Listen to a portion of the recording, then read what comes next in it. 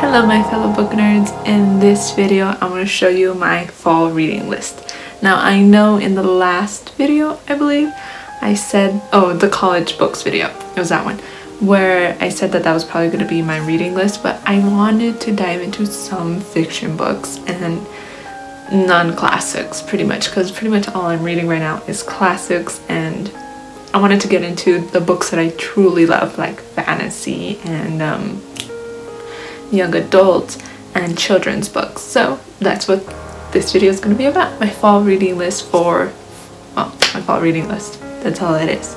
Okay, but if you're new here, my name is Crystal and please subscribe to this channel. I make videos all about books and we do book reviews, we do reading lists, and pretty much anything about books. So yeah, please subscribe and watch this video to the end too. Please support my channel because it really does help, and like this video. Okay, so let's jump right into it. So the first book that is on my fall reading list was actually already on my summer reading list. I just didn't get a chance to read it. It was The Invisible Library by Genevieve Cogman. I believe that's how you say her name.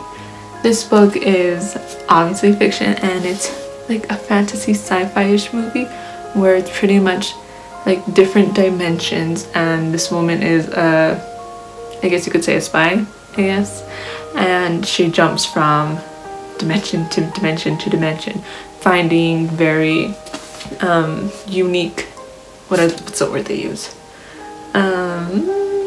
important works of fiction from all different realities. It's pretty interesting so far. I think I read like the first chapter. I haven't like delved deep into it because I started reading another book, but that is one of my books for the fall reading list. It is so far pretty good, so we'll see how it keeps going. The second book that is on my fall reading list is The Hitchhiker's Guide to the Galaxy by Douglas Adams. So I've heard a lot about this book, like a lot, and I thought, okay, it's time, I need to read it, and it is probably the most fascinating read, like severely interesting. I did not expect that at all. I never even knew what it was about until like I finally picked it up and read the back, and my first thought was, what? And then throughout the whole book I'm still saying, what? Like, what? It's so weird, but it's really fascinating and funny and entertaining. I must admit, I'm almost done with it. Like, I got it like last week, so it's, you know, it's pretty good so far. I like the cover. I think it's funny. I honestly thought it was like a serious book because it's a classic, right? So you think a serious book. It's not at all. I think it's so interesting, but and I'll give you a book review afterwards. Maybe I'll think about it. I'm still doing Aragon for book reviews. Okay, so the other books I do not have with me because I'm going to be slowly buying them as I finish these books, because if I buy everything all at once, that's a lot of money, so I prefer breaking it up. Okay, so the third book in my fall reading list is The Fifth Season. That's what it's called. Yes, The Fifth Season by N.K. Jemisin. Now, as I was searching up books for my reading list, I was like, I want a really good fantasy novel where like it's like the end of the world, apocalyptic type thing, and I came over this one and I was like, I'm also kind of tired of the whole woman movement type thing, so like woman power. I was kind of getting bored of it, but then I came along this one and I read it. I read like the description of it, and it intrigued me because it's not a teenage girl, for one, it's a mom. I'm like, yes, that is amazing. Have a mom fight through hell to find her daughter. I love the idea. I think that is great, and I think this is going to be one of my favorite books, I think, because it just sounds so cool, and I like that it's a mom. I just love that idea that it's a mom and not a teenage girl. I mean, I love Hunger Games, don't get me wrong, I love all those books, but it's kind of getting overwhelming, so I like that it's a different twist to it. So The Fifth Season. Okay, so the fourth book on my reading list is by one of my favorite authors. Michael Crichton is just amazing. I love him as he's definitely one of my favorite authors. So I saw that he came out with a new like series, I guess. It's called the Andromeda, but I haven't, like, I don't remember the book that came out. But the book that I'm gonna read, it's the first book, and then there's the second one that came out, is the Andromeda strain, I believe. Like, I'm pretty sure I'm pronouncing that wrong, but I just love all his books. I'm like, I want to read a new Michael Crichton book. The only book that I didn't like from him was State of Fear.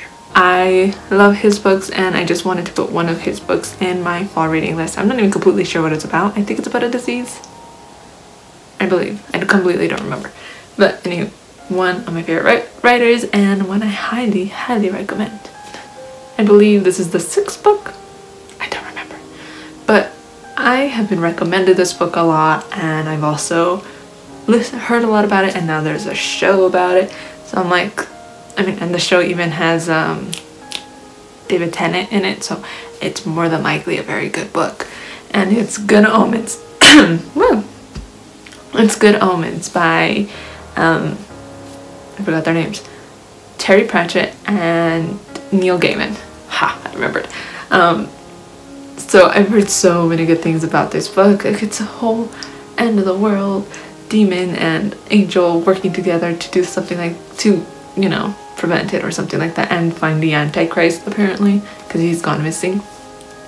It's a very weird twist to, well, the Bible, and yes, I am a Christian, so I'm like, we'll see how this works. Like, there's been so many stories already, like, with the whole apocalyptic type thing, so we'll see how this one is. I'll let y'all know.